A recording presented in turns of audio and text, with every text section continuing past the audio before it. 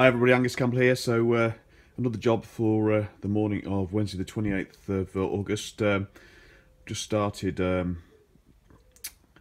small series on the Fury barrels, but while we're awaiting a tool to arrive, then I thought I'd begin building up the crank as well on the A70 Lightning.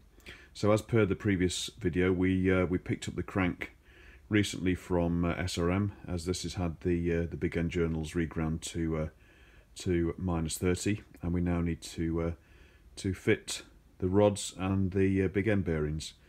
So let's get set up here, and I'll bring you back shortly. Okay, so what we've got here then is the A70 crank, nicely polished, new reground journals. We've got a set of -30 big end bearings, and then we've got a pair of new con rods.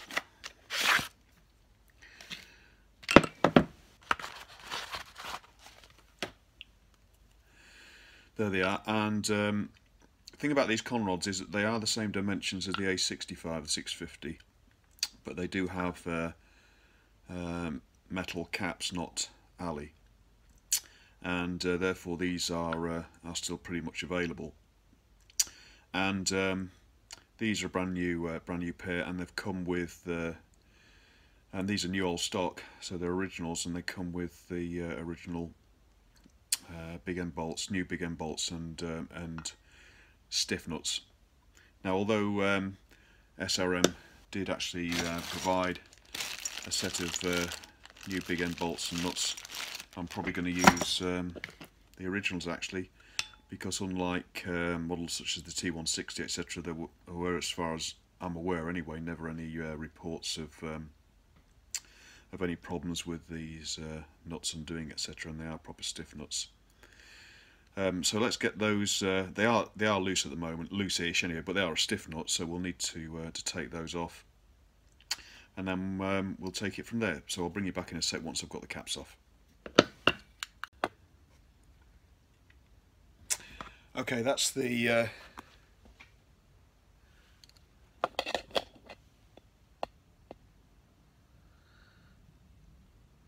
end caps off the rods, but making sure that they're still matched up as they might have been paired up originally.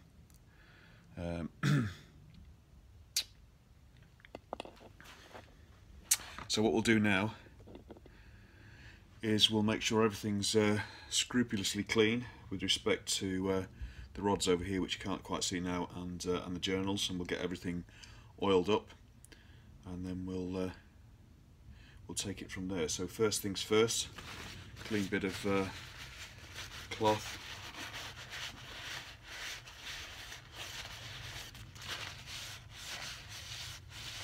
These should be fairly scrupulously clean anyway, because I've just removed the insulation tape that SRM placed on these journals. Similarly with respect to the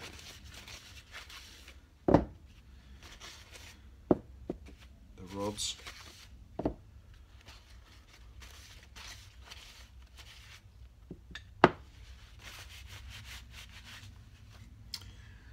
And then we've got the shells, which were in a sealed pack. So let's give all this a liberal oiling.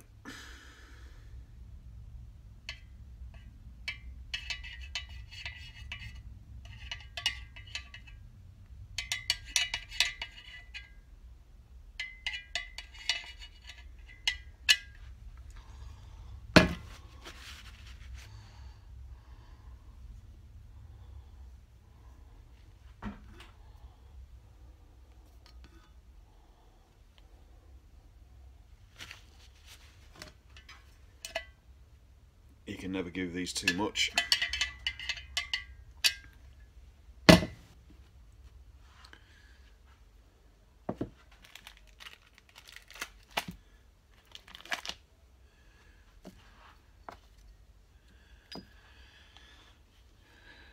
Next job then is to fit the bearings into the rod and the cap, and making sure that, I don't think you see this too well, but there's the usual notch on one side of the bearing to go into the corresponding groove, which is just here in the rod, to make sure that the bearings don't spin.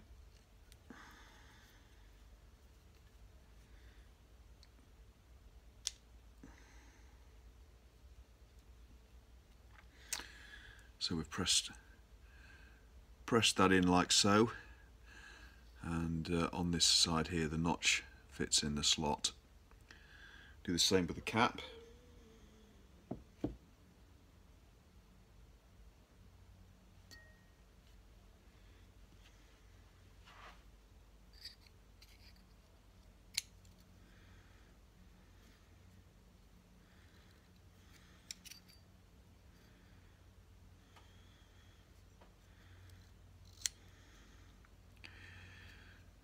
There we go.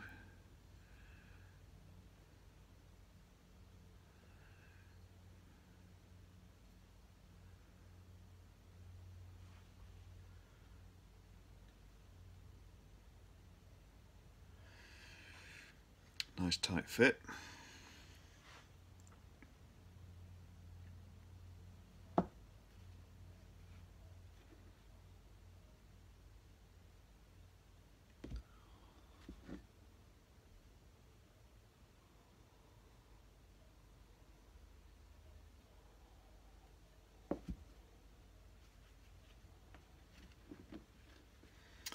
And the first one we can slot on.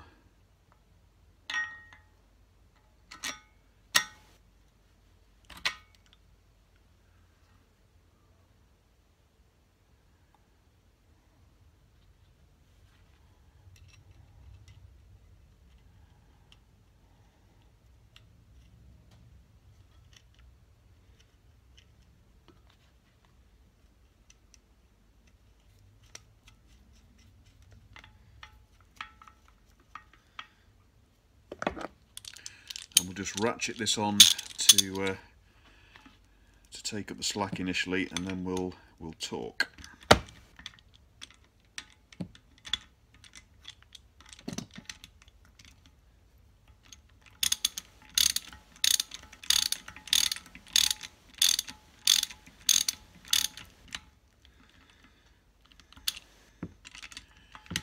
These are 1/2 inch.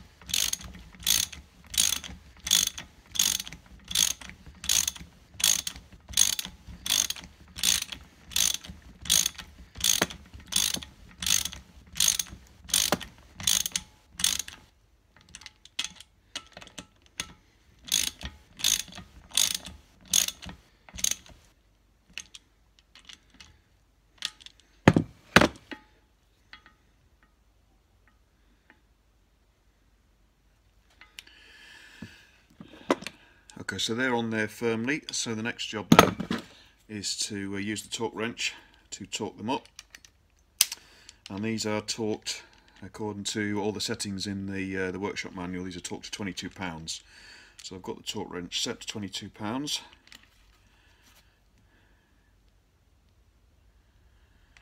We'll gently torque these up.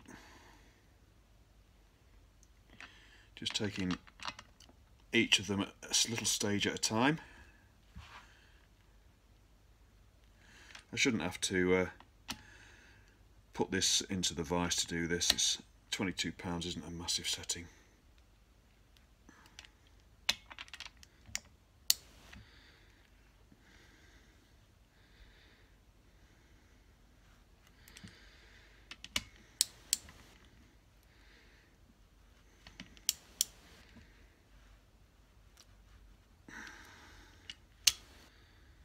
quite there yet.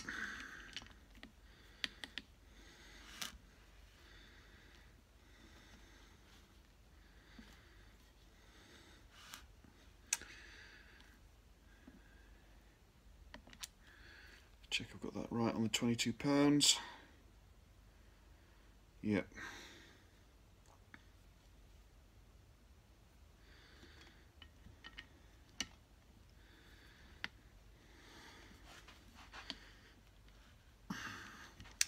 Looks though I might have to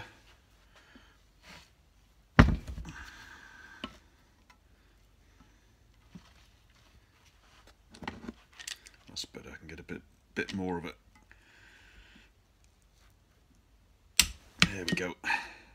Bit more leverage on this side with the primary drive shaft,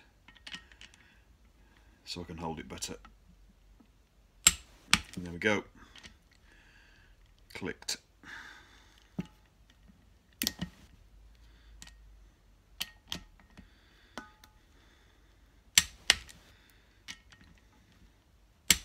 That's it.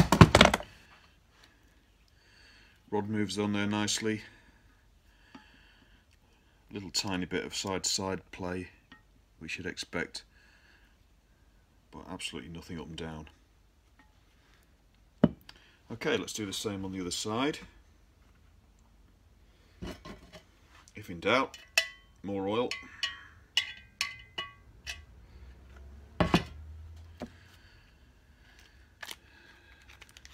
Wipe my hands.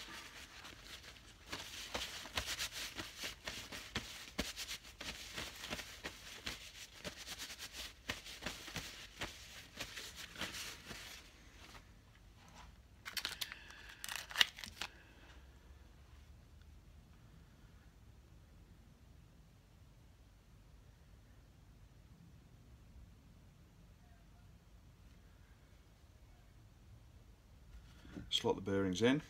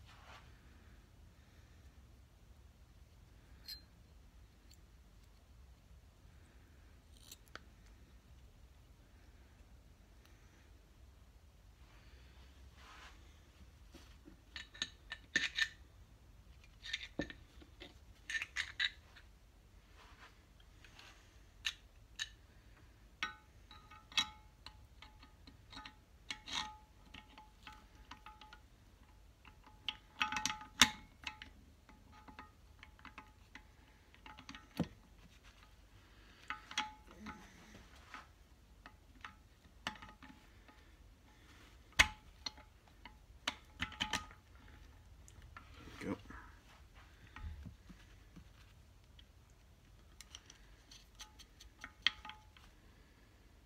Nuts on.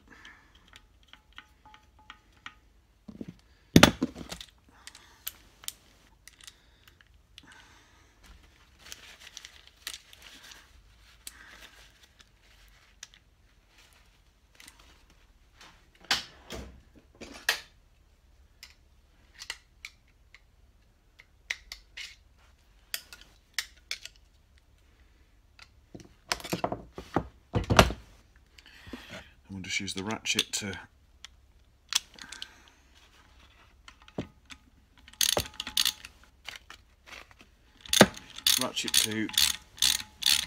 tighten these up loosely.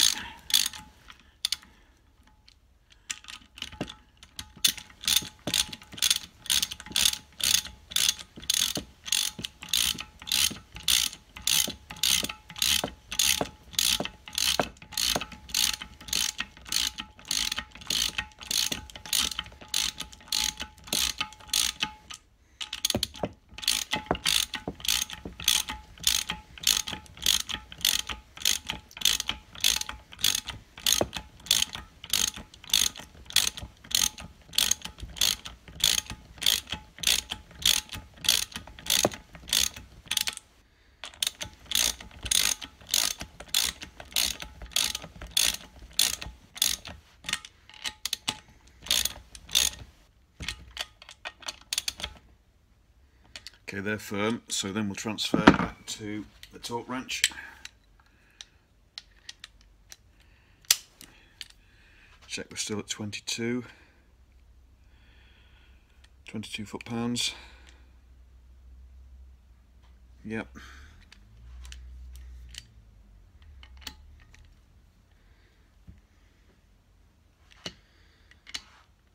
Gently torque them up a little at a time.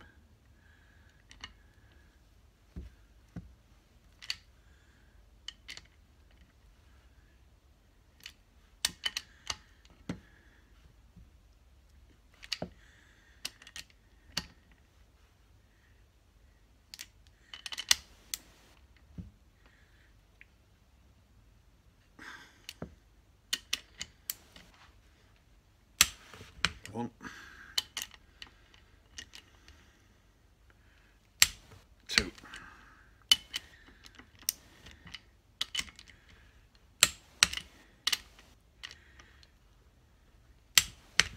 Okay, torqued up, nice and smooth. Little side to side, which you can hear there, which is normal. Nothing perceptible up and down, and that's without oil pressure. So there we go. That's that job done. Now, these are the factory stiff nuts. But what I tend to do is I do tend to give these a punch.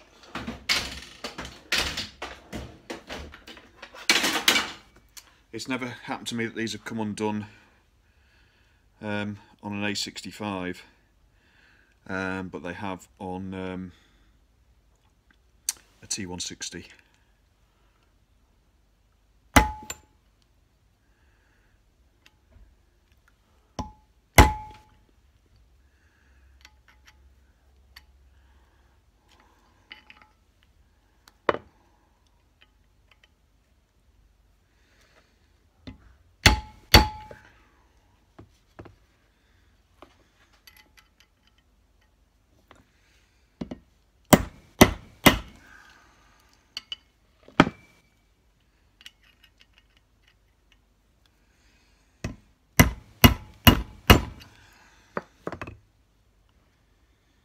Okay.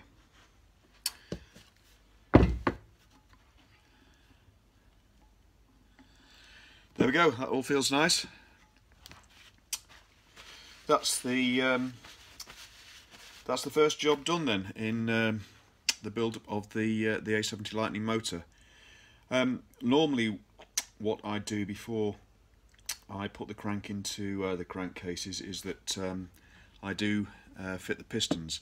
I'm not going to do that today though, because we do have a honing job to do on the A70 barrel, so that'll be the next job, and to check the piston fitment and the ring fitment in the A70 barrels. So we won't fit the pistons just yet, and as I say, we're still awaiting hopefully the receipt today of the bore gauge, which we'll also need. So what we'll do is leave this where we are at the moment. So that's the first job done. So we're on our way, beginning to build up the A70 again. So that's quite a good feeling. And in the next video, then we'll focus on the barrels and the pistons, and we'll take it from there. So thanks very much for watching, everybody. See you again soon. Thanks again. Bye bye.